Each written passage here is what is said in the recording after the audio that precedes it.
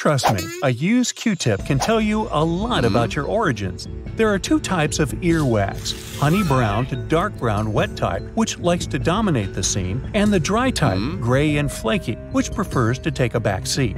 Now, let's talk geography. Folks from East Asia, Southeast Asia, and Native Americans tend to rock the dry type of earwax. Also, around 30 to 50% of South Asians, Central Asians, and Pacific Islanders have the dry type too. On the other hand, Africans, Europeans, and some other East Asians, like the Ainu, are more likely to have the wet type earwax.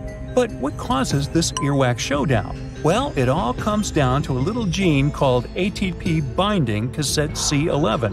This gene decides whether you'll have dry or wet earwax. Dry-type folks are all about that adenine, while wet-type people need at least one guanine to join the party.